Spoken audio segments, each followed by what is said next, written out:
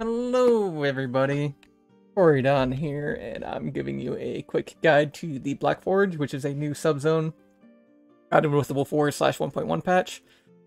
And if you didn't know, this is the entrance point to the Black Forge. It's in the red zone, and it is now a requirement to unlock Heiner, so I might need to update my character unlocking video. And before we go on, I want to bring up these couple of spells here, with my head blocking one of them, or cards. So if you're going into the Black Forge, you might want to consider a repair armor, a couple of crafts of those, shake it off for your tank, and then if you're playing a bard, or if you want to bring extra counters to what the zone is going to do for you with a scout, I think tune-up and Sweet Melody / Healing Serenades are great because you're going to be wanting to dispel a lot of fire.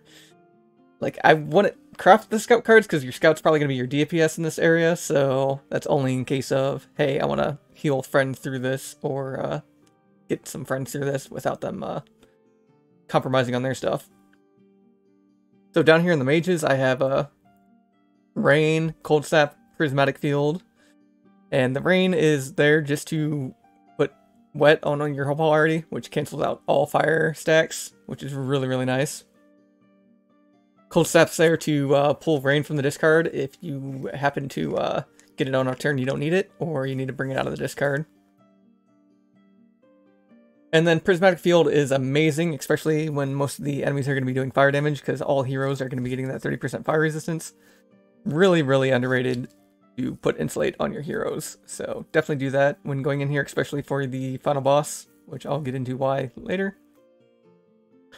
And then Healing Rain, definitely craft those when you can, and then Expected Prophecy to either draw out your healing rains or put them back on top of the deck for when you actually need them on a different turn.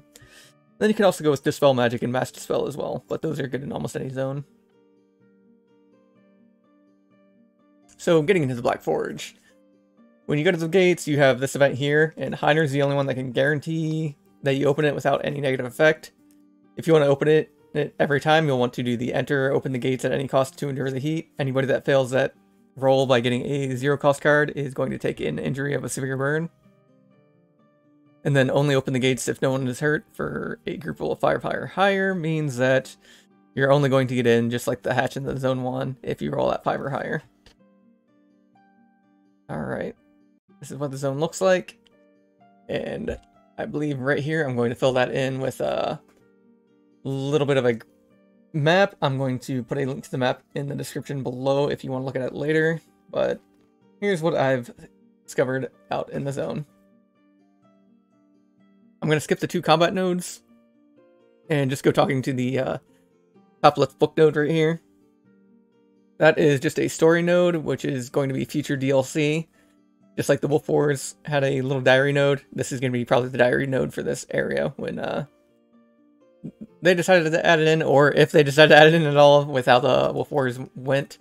But these 4 characters, they just have a little character event. They don't get any reward from it. They just get a little bit of lore. So if you wanted to bring some characters in, get more lore about the world, this is the node you go to, and any one of those 4 characters has it. It'll say like there's 5 hidden options, but I think one of the hidden options is just enter the room, but it's not programmed in yet, so that's going to be there.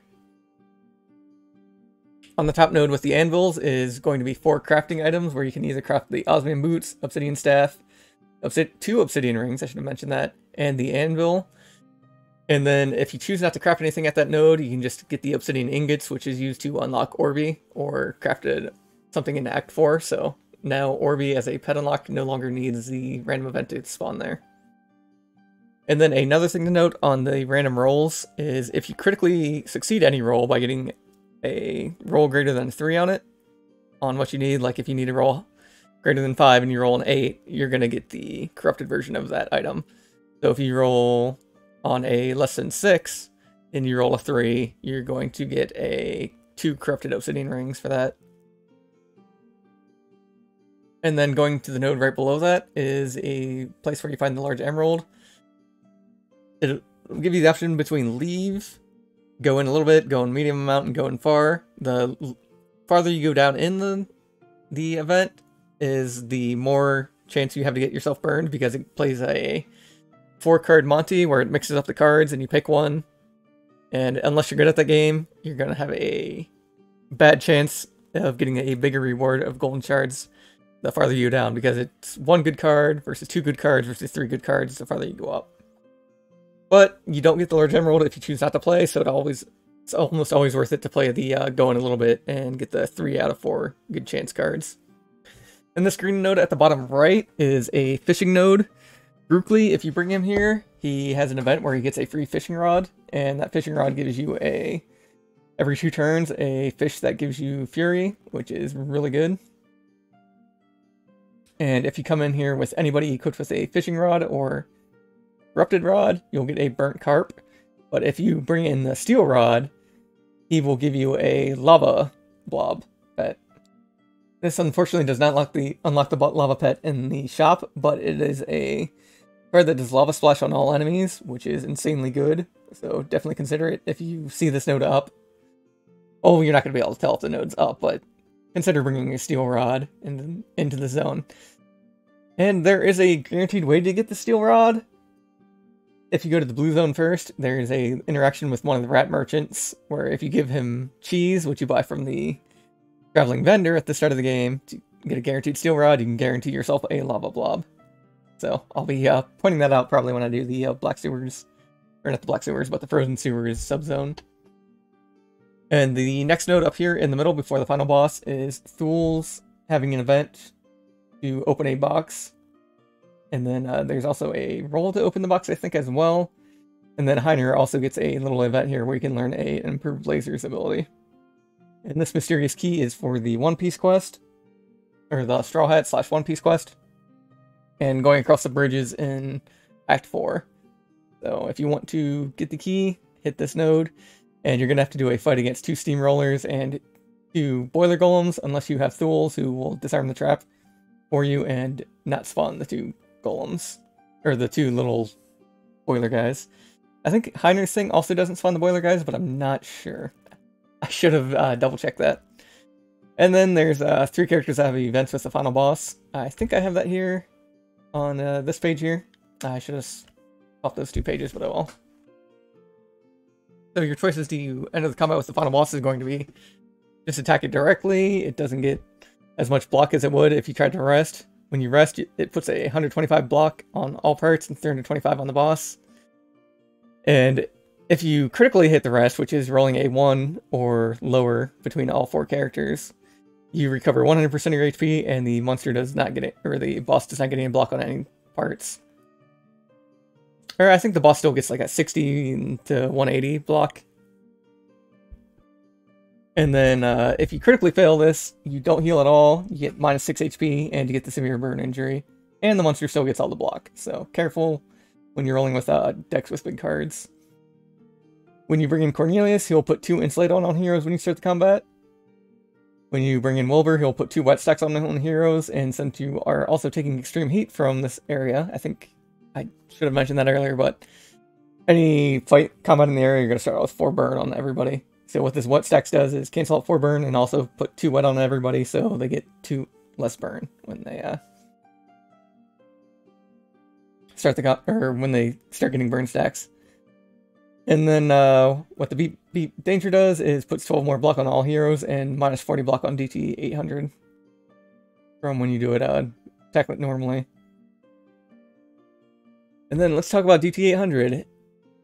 This is I think Madness 1 or Madness 2, and this is the Act 1, not Act 1, but Act 2 if you go to the red zone first, his abilities. Pretty simple boss. The first part I have there with 2 cards. He only plays 1 card per turn.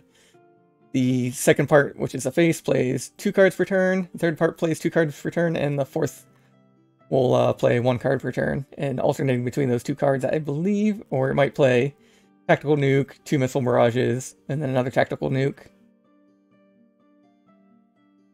And if you take out the middle part, the main DT-800 part, that one will end the fight up.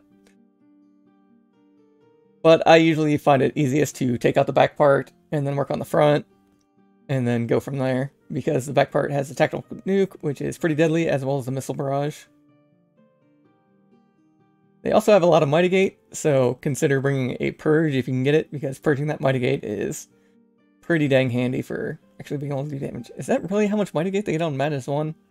I'll have to double check that because that is a lot and it might need to be changed.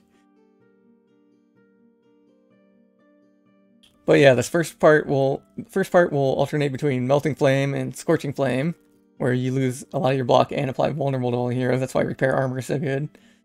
Another reason why Repair Armor is really good is because of the Crosshairs ability and Set Target ability that the face does, which will put mark on one hero and taunt them, and also put mark on all heroes. So getting that mark off is really good. But it's not that much of a dangerous boss if you are able to dispel the fire, because that's its primary way of dealing damage, and Insulate also helps a lot in getting the damage you take from this. And another thing the main head does the first turn is play the reactive laser the first turn, which gives the middle part an enchantment where every time you hit it, or hit its block, it will reactively laser you and cast Door Fortress, and then after that it'll do Set Target, Door Fortress, and Crosshair, Door Fortress, either combination of those two. And the main one will do a combination of Burning Core, Volatile Core, and then it'll alternate between Reactive Laser and then one of the Burning Cores and Volatile Cores for the rest of its turn. It'll only Reactive Laser every other turn, otherwise it's just going to do 2 of the Burning Core and Volatile Core abilities. And that's the highlight on the boss. I hope it helps. I hope you guys defeat it, do well, and that's my little quick guide to the new red zone. Alright. Let me get myself back up there to wave y'all goodbye, and have a wonderful evening, day, night, whatever. Remember to brush your teeth, take care of yourselves, and keep being awesome. Love y'all.